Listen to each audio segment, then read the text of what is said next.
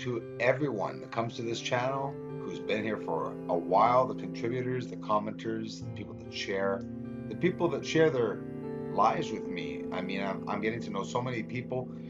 People say blah, blah, blah. No, it means so much to me, guys, connecting with you, because I don't want to just show videos. I want to explain and connect with you so we'll be able to understand together what's going on. What is this? This is a daytime moonshot, guys. Okay, like right in the afternoon, and different times of the surface of the moon. It's absolutely incredible because each hour the colors change on the surface of the moon, of course due to atmospheric disturbance, to the in consideration to where the sun is. This is amazing. Oh wow, this is the moon. People are like, ah, it's flaring, what the hell are you doing? Look over top of it. You see a beautiful, from the constellation of Taurus. A couple months ago, this was the Orionids too, all the meteor showers. I was able to get only 2 shots of these showers, but look how beautiful the star is. This not the star, sorry, the moon. Yeah, it looks like a star, but you know, we don't see all these emanating light beams that are coming off the moon, etc. You know, just like the sun, that we don't see ultraviolet rays and all these things. So guys, enjoy the photos of the moon. There's not that many. I put a couple on because somebody did ask me to put some up, and it's a pleasure for me to interact with you guys, and I want to, you know, I want to show you guys what you guys want to see. Obviously, top right is the moon. See on the top center Andromeda, the triangulum right underneath Aries. These are the constellations: Cassiopeia, Perseus, Camelopardalis, Taurus, Auriga, and Lynx. It just keeps going, gets better and better. You know what? Why I did this? I did this so that you know what's around the moon when we find these objects. It's going to help us to know and guide us to where to look. This is definitely a UFO. It was the emanating light that I posted the other day, the sphere, the beautiful sphere. Why am I showing different types of photos of the moon? Well, somebody told me to show some high dynamic range. I'm always talking about it. This is a shot in high dynamic range. You know, 100 ISO, if you can do it, take it completely off. When you're doing stars, depending on the atmosphere, of course, 3,500 is where I stick around. You know, these are some questions that people are asking me. I'm trying to answer a bunch of questions at the same time. Thanks for asking, guys. For those just arriving, thanks for subscribing. The new telescope, a 14-inch Celestron telescope, very expensive, $10,000 US. We're up to 13,000 with the options I put on, waiting for the adapter. It's on its way. Hey guys, some elements do not react the same way in space. You know, on the moon, fires, storms, dust storms, which I've never seen before, would not react the same way as they react here on Earth. So when we see asteroids and we see certain electrical lights around them and colors and gas, what look like gases, we don't necessarily know what's going on because the elements in space don't react exactly the same as they do here on Earth. Another object, craft. This is in 3D imaging. This is a craft. It looks like a square, geometrical shape with 4 other squares that were actually side by side, but there's a sort of glowing light between the entire object. You look at it here. Here's with filtering to try again to see inside a shape or something. I think I see 2 objects spiraling or something around this square. Wow, all these objects that we're seeing, you know, this is beautiful, of course, and second of all, well, beside the sun, look what's pulled from the sun, my friends. This is how close it was to the sun. And you know, it was so close to the coronal mass ejection, the big one that happened on the sun. Here it is again in color, natural straight up shot, guys, just enhanced. This is real color, not added color, just enhanced. This is the real thing. This beautiful gigantic object, cookie-shaped object, most likely, flat sliver again, looks like it's, I don't know, it's so close to the sun that it's not seen because it's blinding, right? But it's just astonishing to be able to see that that close. This is the surface. We can see that there are objects lodged or on the surface of this celestial objects. Guys, could this be asteroid collisions? Could a planet or star nearby have been hit with massive asteroids? I'm trying to analyze these photos and trying to see them up close. Why beautiful spots or cooling spots or warmer spots are on these objects, like science is doing, along with the information that's out there and trying to share it with you. Look at that, seeing rocks cooling at the back north side of this beautiful object by the sun. So if this came out of the sun, doesn't mean it did, but you know, the coronal mass ejection was huge and it was physical matter. Like, where did this go?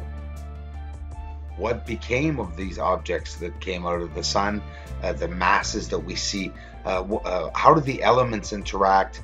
Oh my goodness, it would be so amazing having a quick imaging camera to see the photons being thrown trillions of miles per second through space.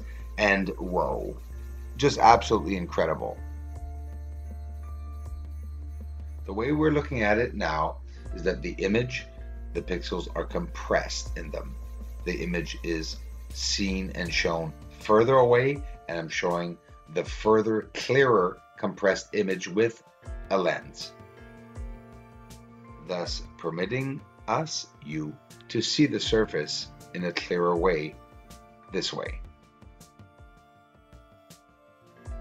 Now, this object was seen over Aldebaran. Well, I caught it over Aldebaran.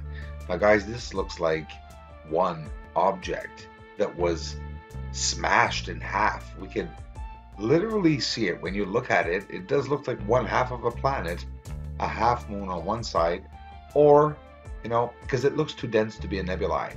We've seen the surface of it, that's concluded, so we know that it is thick, dense gas. But like I said at the beginning, elements in space react differently, and even scientists themselves are not sure at times.